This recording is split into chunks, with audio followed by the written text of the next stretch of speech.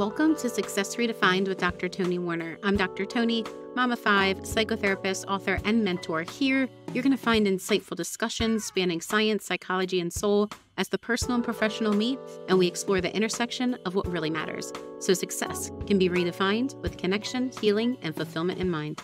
In today's conversation, I am joined by Sarah Dawkins, who's a former registered nurse turned entrepreneur. And we're going to talk about challenges of losing passion for our professional work, especially in the healthcare system, the medical scene, the healthcare provider service scene, because of the political red tape or because the people work becomes the paperwork and so on and so forth, and the challenges that come with that, as well as ways that that can actually wind up helping us, these unexpected ways, because it can wind up opening some doors that perhaps we weren't looking for or we weren't open to before. And one of those doors for both Sarah and I was entrepreneurship. And there's deeper self-healing that can also come with some of those doors too. So we talk a bit about that self-development journey. We talk about some of the experience of what it's like trying to build a business and actually feel successful along the way, whether you're getting the tangible results or not. And Sarah is a great person to have on the show for this episode because she was a registered nurse for 20 years. She was in the healthcare system and thought she always would be, but that changed. She experienced a lot of mental health challenges and other challenges that the medical world was not able to support her with. And so she wound up going a different direction, and that affected ultimately where her career led her. And so now she aims to support clients that she works with in finding and healing the root cause of their health problems, and has become a multi-award-winning entrepreneur. Let's go ahead and hop in. Hello, welcome, Sarah. I'm glad that you are here joining us today. Thank you for letting me join you. It's a pleasure to be here. I am looking forward to this conversation together today. I think this is going to be one that maybe gives us some questions that are good for us to ask ourselves. We're going to dive into this conversation today around redefining success with high achievement as a woman, as a wife, as a person of faith. But we're going to do it from this entrepreneurial lens. So this is kind of a special episode where we are really wanting to support our entrepreneurial audience, because entrepreneurship is something that we know has grown throughout COVID and continues to be an area where people are getting more and more curious about. And so you and I are also entrepreneurs, and this conversation is going to hold a special place in our heart because I know we both have had our own journeys for sure. Absolutely. All right. You ready to do it? I am. Let's dive in. Let's dive in. Okay. So if I look back on my entrepreneurial journey, it's interesting because I have 2 businesses. I have my private practice as a psychotherapist, and then I have my second, I'm using air quotes, business, because it's evolved over the years. And we would probably be able to have 10 episodes or so about just the evolution, right, that happens with entrepreneurship. But my experiences were a little bit different. There were definitely overlaps, but they were a little bit different between the two, of developing my private practice as an entrepreneur and then as developing what first started out as a coaching business as an entrepreneur, but has really just evolved into an avenue with which I share my mission and my vision with the world that allows me to contribute and connect in a meaningful way. So my entrepreneurship journey did not start out with me making millions. It did not start out with me feeling like I was doing all the things and really successful. Like, it just did not start out that way. Now, was I doing a lot to get it up off the ground? Yes, I was. But the results that I expected at the time that measured success, that were saying I was being successful, were very, very different than what I had expected.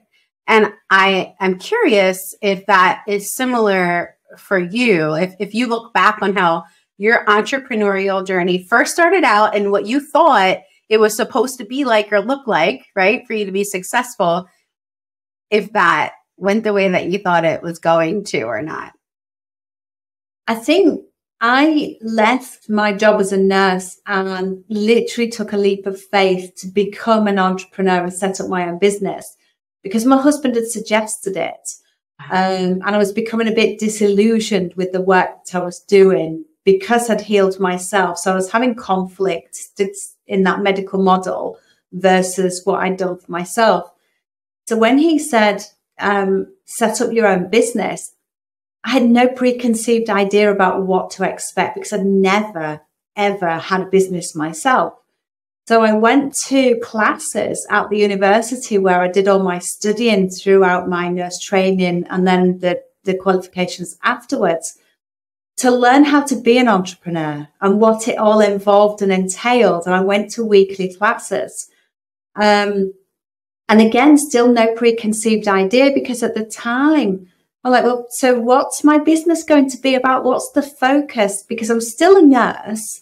I kept my registration and I was doing some writing for journals, nursing journals. I was doing a little bit of agency nursing, but not full time because I didn't want to be in a hospital. Mm. And when I put my profile on LinkedIn, you know, these are my skills as a registered nurse. And I'd done some training to do some teaching. 3 different companies approached me to do work for them. One was for DNA testing, to go to clients' houses and take samples. One was for medical legal work. And another was to be a nurse trainer and go all over the UK, teaching different healthcare establishments and hospitals their mandatory training. So I still didn't have a real clear focus of what my business was other than I was a nurse. But I was doing all these different jobs. And I defined myself as successful at the time because 3 companies had come to me and without an interview, just based on my profile, had literally offered me jobs. I'm like, that has got to be the meaning of success, that people want the skills that I have and are willing to pay me without even seeing me. Wow. So very different. Yeah. Did that change then for you? I guess the first question would be, what did you say to them? Did you say yes or did you say no? Or where did you take it from there?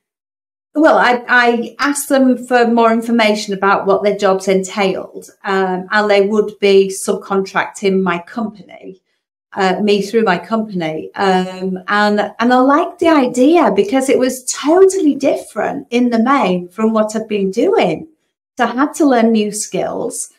But the fact that they were confident in my abilities without even seeing me, I felt I must have something that is exciting them. So for me, from that off, I felt successful because those companies had come to me. And I hadn't needed to go out, and I'd literally taken that leap of faith into nothingness, not knowing anything about business or what I was going to do.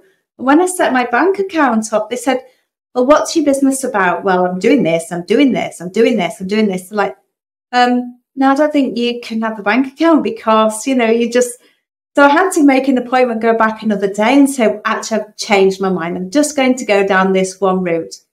But I hadn't because I was interested in doing all of this. But the only way to get a business bank account at that time was to say, here's my business plan. This is my focus. I sort of made these elaborations about where I was going with my business. And that really didn't sit well with me. But it was the only way I was going to get a business bank account and keep my fingers in all these pies with the work that I was enjoying doing. Did you... When you went out into the entrepreneurial space, you had support, it sounds like. You know, you said that your partner was very supportive of you. In fact, it was his idea. Yeah. You had taken classes to kind of prep yourself for that. And so it doesn't sound to me, correct me if I'm wrong, that you entered into the entrepreneurial space from a place of like desperation or needing maybe to prove a certain thing, or like it didn't sound like from what you're describing here that there was an energy of fear and lack that was fueling this at the time. There was some fear there because I'd taken a leap of faith into a total unknown. But I'd come from quite a dark place, actually. I was very depressed, and I'd had suicidal thoughts, and I was healing. And this was my leap of faith out of it. So part of me was pleased to be taking that leap of faith. And the other part of me is like, I know nothing about being an entrepreneur. You know, what on earth am I going to do? So I had that fear and doubt about what being an entrepreneur meant and what I was actually going to do until these companies came to me sort of a few weeks or maybe a month or so down the line. But I didn't have to wait long. But that interim period, like, what am I doing? Yes, my husband was supporting me and I was doing the classes, but inside me, I'm like, who am I? The uncertainty. Yes, because I always saw myself as Sarah the nurse until I retire, and then Sarah the retired nurse. And now I jumped out, but I still needed my registration. So I still identified as a nurse, but I was doing different roles. So in my head, I suppose I'd kept myself in that box, Sarah the nurse, even though I was doing all these different jobs. I couldn't do them without my nurse registration. Wow. So your entrepreneurial journey started before you even made the decision to become an entrepreneur. It sounds like the pieces started connecting in themselves as you made the decision, and probably multiple decisions, to try to heal yourself in a different way than the conventional medical way. Yeah. And it sounds like somehow that's connected to your entry into entrepreneurship. Would you say that there's a connection there? Yes, I would. And I that the depression that I went through on and off for about 3 years with suicidal thoughts, I was in a really deep, dark place. And looking back, I had to go through that to make the radical changes to step out of where I was at. Because I believed that I would be this nurse until I retired. But with more and more bureaucracy and more paperwork needed filling in and less being with the patient and about helping the patient, I really felt this is what I signed up to. I wanted to help these vulnerable people in their times of need. And I'm just shuffling papers about and dealing with staff and management. So in my mind, I've made the decision that it wasn't right, and I'd got conflicted because I was healing myself as well. But I wasn't sure what the next step forward was. And it was that leap of faith built by my husband, taking that. I felt freedom in a way because I was leaving things that was just sapping my soul, jumping into something that was igniting my soul, but really not knowing what that was. This reminds me of so many things that I had experienced, but also I've seen other therapists, because I'm a therapist. My primary private practice is in psychotherapy. Have had the experience in working in other organizations and agencies where you're passionate when you come into the field and you're wanting to do people work, but then it turns into paper work and your passion fades and you become disconnected or unclear or hazy about the purpose of it all in the first place. And that can lead to a bunch of different things for each of us, right? Burnout, depression, anxiety, a mirage of things. And I can resonate with some of what you shared. I've experienced my own mental health challenges as well, but it's a common experience when that passion fades and the purpose gets confusing and the people work turns to paperwork. But for you, it was a part of the journey that led to the entrepreneurial piece becoming so meaningful, not just to make money. And there's nothing wrong with making money at all. Yeah. But there's something different about going into entrepreneurship with a deeper connection to the meaning about why you're doing that. Did you feel that at the time, that there was like a deeper connection, even though you were still putting the pieces together and there was uncertainty? Did you feel that at the time? Yes, because I was working for myself. So I got to choose the work that I wanted, and also when I wanted to work. I could choose to say, no, I want this week off, or no, I don't want to, that work that day. And the work was, I had to learn new skills because I'd never done any of this work before.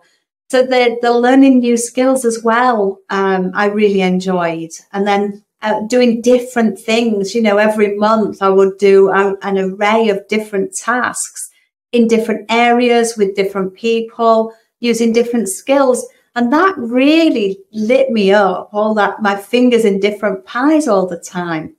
And as you say, there's nothing wrong with choosing your work and earning the money. And for me, yes, the money was good.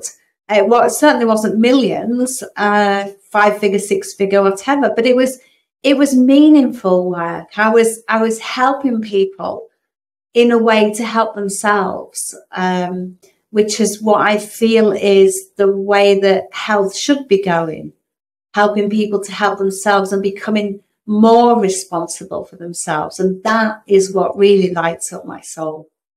I want to tie, you said it was meaningful work. I want to tie that into a conversation around how, folks like you and I who have, been described or labeled as high achievers. I know that because of the interactions you and I had as I was vetting you through the podcast process. And so I know that you resonate with that high achievement, right? And I do as well. There can be this sense of like self-sacrifice and meaningful sometimes that I see. For example, with nurses or therapists, they maybe keep doing the work because they're like, oh, but it's supposed to be meaningful work. It's supposed to feel like meaningful work. So I should keep doing it because these jobs are needed and there's people that need what I do. And then they wind up almost martyring themselves or sacrificing or neglecting or minimizing themselves by staying in environments where they are drained, or by staying in a lifestyle, right, that's not actually fueling them. But the kind of meaningful work that you just described in your entrepreneurial journey has a whole different flavor of meaningful to it. Can you speak to that? Does that connect with you at all? Yes, because I was doing the work for me through my business. And as I said, it was my choice to do that work and learn those new skills. And for me, the meaning was to help people to help themselves. And that that really, really nourishes my soul, helping people to help themselves. So if I was, when I was teaching and helping people to manually handle, to help themselves to not injure themselves. And then I was helping people through child protection to understand, to safeguard the children. And then I was helping people with the DNA. I'd meet addicts and I'd have to take hair samples. And they're like, I haven't touched a drop of drink. I'm like, that's so good. I'm really proud of you. Keep on this journey. I'm sorry I've got to do this, but it's a two-way process. It will show you how good you are, the progress you're making on your own journey to stopping the drink, to improving your lifestyle. And the medico-legal work was about auditing patient notes to find anomalies and pick out those details. And again, it was to help people because we all make mistakes. And when people are left with life-changing injuries, they want some comeback from somewhere. And it's, it's okay to say, you hurt me. I need you to hold your hand up and be responsible for that. So in all of the jobs that I was doing, I was helping people to empower themselves and to take responsibility for themselves and their actions as well. So it really was lots of different work, but ultimately I was helping the people to help themselves in a variety of arenas. Wow. It sounds like you felt a lot of momentum earlier on in your entrepreneurial journey. Did that momentum sustain itself, or did you ever have any challenges with like doubts or dips as you continue to grow your business? It was challenging in the way that I have to work to earn the money. And there's always the potential somebody could cancel a contract and then I'm, a job down. So there was those kind of regular challenges that all entrepreneurs can face because nothing is certain. But I wouldn't say I was really challenged. Maybe the distance I had to go sometimes to do the teaching training. I traveled all over the UK and stayed in hotels. So I was away from home, from my husband and our dogs, because the kids had left home by then. So there was those kind of challenges, traveling all over the UK and having to stay in hotels, which wasn't wonderful. But it was all part of the job. Did you enjoy any parts within the challenge that you experienced? I enjoyed it all. I lived for my work because I just saw I was helping people on so many different levels, not just in vulnerable positions. And as long as I'm helping people to help themselves, I love what I do. And so besides working for yourself, what feels like it's been the biggest difference maker for you? I just hear a completely different energy as you talk to me about, the business that you've been building and your entrepreneurial journey, completely different energy than when you were sharing about how you were in the nursing field and you were feeling a disconnect and you had a lot of things going on within yourself as well.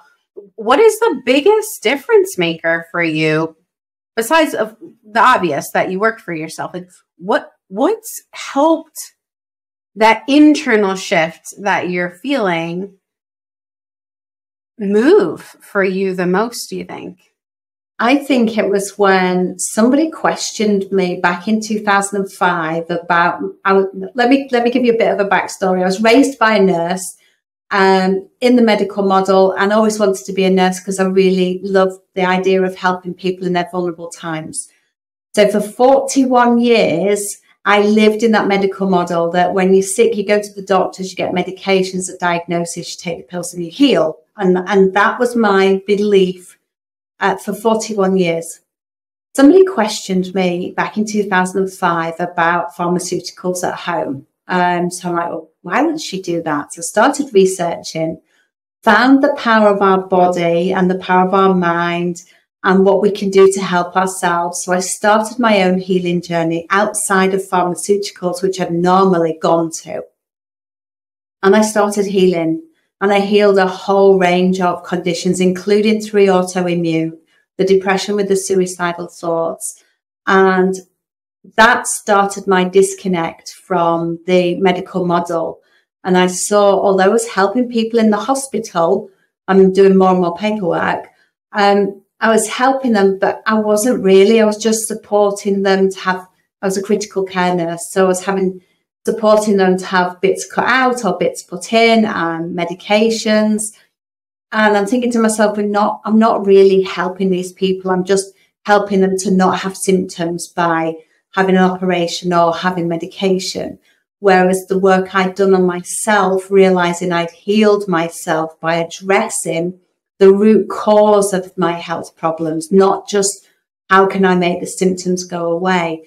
And that was the real change in me. It was like, I want to help people to support themselves to heal from the root cause of their health problems. not just work in the hospital and give a pill to stop that symptom or cut that bit out so it's no longer troublesome. So that changed my energy when I saw how powerful our bodies are. And it was at that point, I actually trained as a coach, and I closed my very first business that I'd won awards in and opened up a coaching business. And that now really lights me up, because I am absolutely helping people to find the root cause of their health symptoms and diagnoses and heal those themselves. So I've stepped away from my very first business, set up a second business just over a year ago now. And that is where my passion is. But it's taken me, I've had to go through the process. I'm still in that caring field and environment, but I'm no longer a nurse. I surrendered my license 2 years ago. And actually, after 2-year battle with my mind, because, even though I'm not really working as a nurse, I'm doing all this other work, I'm still a nurse. But I finally decided to step away from nursing because I couldn't uphold what I needed to stay on a register. It no longer aligned with me. And now my passion is truly helping people to help themselves, to heal from the root cause of their health problems. It sounds like even though you were kind of going through the motions of helping people before, there was this disconnect within yourself of, maybe I'm questioning if this is actually doing the deep healing that I want to be a part of doing. And so the work that you've evolved into it's just been more integrated with what you actually believe, with what you know to be true within yourself because of your own experiences. And so there's this deeper, it sounds like there's a deeper like integration with your own beliefs with the work that you're doing now versus the work that you were doing before. Is that it? Yes, I would say so, because, when I went in to train to be a nurse and those first few years working as a nurse, I was loving my job, loving what I was doing, because that, I felt that's what I was born to do. But then as somebody questioned me and I started looking and researching and then my own healing, I started to see and have that disconnect between my role as a nurse within that medical model and my own healing and knowledge that I'd grown through my own healing. So that's when I started to become more disillusioned with my role as a nurse, and the bureaucracy was increasing and it was more paperwork and less patient work. So it was like a perfect storm almost. And it ended with me in that deep, dark, suicidal place. And I feel that had to happen to help me sever the relationship with the hospital and first start up my own business to help people in a different way. Because I still wanted to help people to help themselves. But it wasn't until I'd done a lot more of my own healing, I realized that actually I needed to be a coach to help people to help themselves. So it was a progression. And I learned through doing my own healing. But I wouldn't have ever done that unless that nurse I was working with back in 2005 just questioned me. And that just literally set me off on a whole different trajectory, led me down into a dark place for 3 years. And then I've come out a totally different person. It's interesting because it's your experience in your work was affected by how much it aligned with your beliefs, right? So like in the beginning of your nursing career, you really believed in what you were doing and you believed that's where you needed to be. And so you were really enjoying that. And then slowly what you were believing was being questioned, right? And so slowly over time that kind of disintegrated. But the work that you're doing now really aligns with what you believe because of your life experience. And so it's fueling you and filling you up and really integrating that passion within you again. And I think that that's something that is good for us to be aware of, but can also maybe be challenging for folks that are wanting to go off on the entrepreneurial journey, maybe because they just don't like where they're at. Like, I just don't like where I'm at, so I might as well just go work for myself. Do you have any words that you would want to share with those folks that are like, I just don't like where I'm at, so I'm going to go try to venture this entrepreneurial thing? Yeah, just take a leap of faith. You know, I think especially it's easier if you've got a supportive partner and an income, obviously, because when I took that leap of faith, that was it. My income ended. And I was without income for, I think about 2 months, until things started happening. But follow your passion. You will be successful as an entrepreneur if you do things that nourish your soul, not things, because people can often chase money. If I'm an entrepreneur, I can make all this money. Actually, I looked at it as I can be an entrepreneur and do what my heart is telling me to do, or do what my soul needs. So do more of what you like, and the universe will just open up and things will just find the way to you. But be open-minded as well, because, you know, like I first set out as a nurse entrepreneur. So I was still open-minded. What can I use my nursing knowledge for? And then I realized I had to deregister as a nurse and change my path again, because I understood more of what it was that was really filling my heart full. And so it's an ever-evolving process. By all means, have an idea, follow your heart, but be open-minded, because there are so many opportunities out there. And if you just open your mind and be that open book, they will find you. But if you close your mind off and think, this is all I'm going to do, like the bank wanted me to say to set up my business, this is all I'm going to do, you close your mind off to everything on the outside of that. So it is about being open-minded, but absolutely follow your dreams, do what you feel you are here to do, but be willing to make changes and adjust your course as well, because things will happen and can knock you off course. But actually, they can open far more doors further down the line. If you can remain open-minded, you will see them. So if someone says, you said something that struck me. I'm going to try to remember what you said. You can go into it chasing money, where you looked at it differently. You went into it thinking, I can do what really lights me up. In a nutshell, I didn't get the words exactly right, but something like that, right? So for someone that's like, yeah, that's all great, right? But I just quit my job, or I'm about to quit my job, and I have to make money in X amount of time. And so their brain is getting clouded with the fear of, I don't have that luxury of just waiting to see what works out, or just, kind of being more open about it. Like, I have to figure it out, which I think there's a good amount of entrepreneurs that enter that way. I know me, for myself, when I opened my private practice, I didn't feel that way, because I was still doing my day job as well, providing therapy in my salaried position.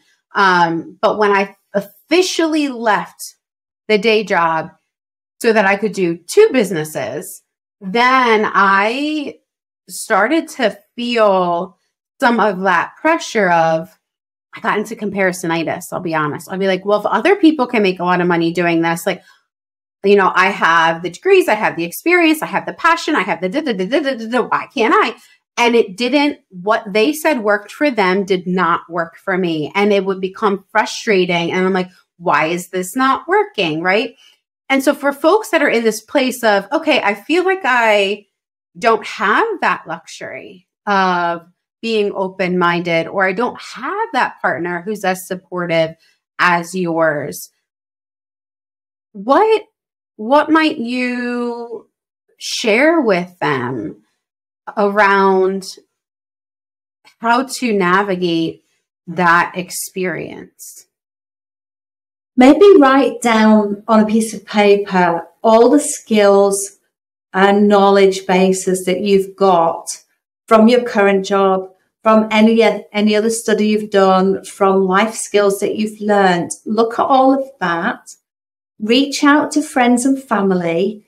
Ask them what they think you're good at, because they might highlight something that you've never even thought about that might just spark an idea. Even go to job centres and look at what kind of jobs are available. Look online what kind of jobs are available. We can always earn money.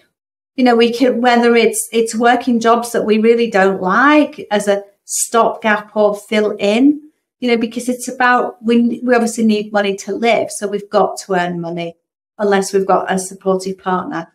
But there's another part of that as well. And something we did was downsize, because when you've got a big house and huge bills and mortgages and, you know, it's about how can I simplify my life so that I don't need to earn these mega bucks to live this rich and lavish life. Let's start simple, you know, downsize, sell off some things, make some space. You can earn money from selling things. There's always somebody somewhere will buy something which will bring in money. Look at your bills. How much do you really need to live on? And really drill down what your basic needs are and how much money you can get by on. And sometimes we have to, when we're leaving a toxic workplace to set up on our own, we have to take a sidestep and maybe suffer a little bit of hardship to get us to where we want to go, and see it as a stepping stone. You know, life, wouldn't it be great if life runs smoothly? But, you know, if you look at a flat line, that's not how we are. Life is full of ups and downs. And the same as an ECG or EKG, as you say in America, you know, it's full of ups and downs. And when it's flatlining, it's not good. So take the lows with the highs and see it. Don't see it as a negative. It's, yes, we all need money, but we've only got so much time on this planet. So do more of what really fills your heart, nourishes your soul. And if you've got to take a sidestep and live through a bit of hardship for a short time, then do it if it's going to help you to get to where you need to be. Assess how much you need to live on and live within your means, because it's easy to spend money. There's so much to spend money on, but really cut back and narrow it down and just put your heart and soul into your business, into what you want to do and where you want to go. And those avenues will open up for you, but you have to really have faith and really believe in yourself. And that was one thing, although I jumped out of a job into nothing, I really believed that something would happen. And it did. But you have to have that faith in yourself, in your own abilities, and that belief that what you're planning and where you're going is really what you want to do. And it will just open up for you. Having that faith and belief in yourself. Also, it's helpful, of course, to have someone that is supportive as well. But to be open to allowing the ebbs and flows of life. I think that's a reminder that we all benefit from. I have to remind myself of that very often, that life is ebbing and flowing. And that's actually a really, really good thing. It's not a bad thing at all. Like you said, flatlining is not a good thing, right? So I try to constantly check in on myself. Like, yes, maybe this particular time period is more challenging, or there's more stressors, or maybe this is like so much more blissful and I would like it to last longer, or whatever the case is, but to really allow those ebbs and flows. And I think like that applies to all of us. But if we talk specifically about entrepreneurship, when that pressure is on ourselves, that we have to get it right, we have to get it done, especially if we're a high achiever and overachiever, we can put a lot on ourselves and we make our like definition of success super rigid. So it's, if I'm not making this amount of money, or if I can't do what they could do even better, or if I, all of these things, it feels like we are failing, and we shut ourselves off to the ebb and the flow of things.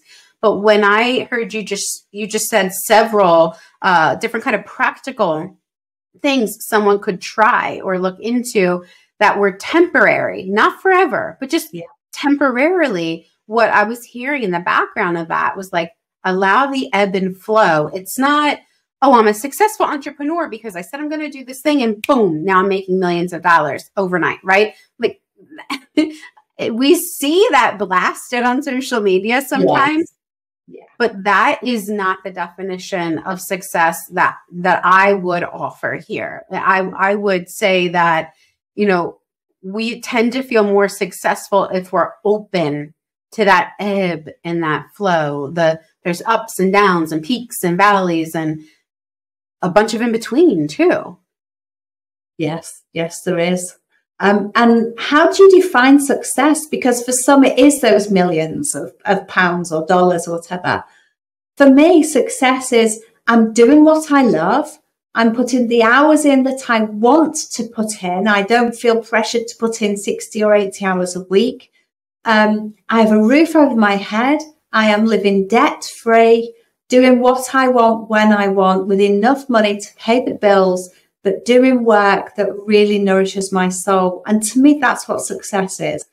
I've done the high achiever, I've done the award-winning entrepreneur. Yes, there's a lot of pressure there.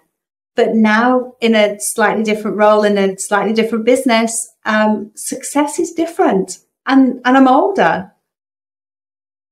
You beat me to the punch, because my closing question to you is going to be, what is your newly redefined definition of success? Oh. You just so eloquently shared what yours is. And I think that that's beautiful. I also think,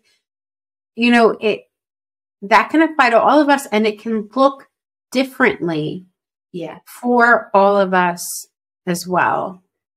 Yes, it can. I am so glad we got to have this conversation today. I think that it's an important one. Of course, I think all of the conversations that we have on the podcast are important ones, but I like that you shared here, Sarah, an entrepreneurial journey that's still about allowing things to ebb and flow, still about evolution, right? You didn't end where you started. It's you start somewhere and you learn and you grow, and then you start someplace else and you learn and you grow. And I think that's a really important conversation. But also, my entrepreneurial beginning for my second business was much more tumultuous. And so I like hearing the different experiences and the different seasons of life that they happen in, and the different ways that they can make an imprint on the path that we choose. So I so appreciate that you came and you shared and you were willing to be so open with us. Thank you so much. My pleasure. For folks that are really wanting to stay connected with you, or maybe they have questions or they want to follow your work, where would be a really good place for them to find you? My website would be the best place, because everything is on there, and that's www.sarahdawkins.com. Sarah with an H and Dawkins, Dawkins. Awesome. And then I see that you have a book next to you. Do you want to share a little bit about your book? Thank you. I wrote my book, Heal Yourself, about my own healing journey, and reached out on social media to ask other people if they wanted to share theirs as well, to show people that we can heal ourselves. 74 people came back, and so there's myself and 74 others all sharing our natural healing journeys from conditions, some of which doctors say we can't heal, that are lifelong and even life-threatening, like cancer, multiple sclerosis, ALS, autoimmune, so many diseases, all been healed naturally. So I'm very grateful for all the people that helped me to present my book out to the wider world. And it's now translated into Spanish, Dutch, and French languages too, because not everybody speaks English. And I feel it's a way of us helping other people to see that we can heal ourselves, that we are so powerful, that our bodies are beautiful healing machines. Where can people find your book? Thank you. It's on Amazon. All 4 languages are on Amazon, and the English version is also in Barnes & Noble. Awesome. So head on over to either Amazon or Barnes & Noble if you want to check out Heal Yourself. It sounds very intriguing, so I might check that out myself. Thank you again. And for those that are tuning in today, thank you as always for being here with us. If you'd like to contribute, to connect, to cultivate this community that we are growing on YouTube, you can go ahead into the comments section and leave comments, questions, or reflections that are coming up for you as a result of this conversation that Sarah Dawkins and I got to have today. Until next time, everyone, much success to each of you. Thank you.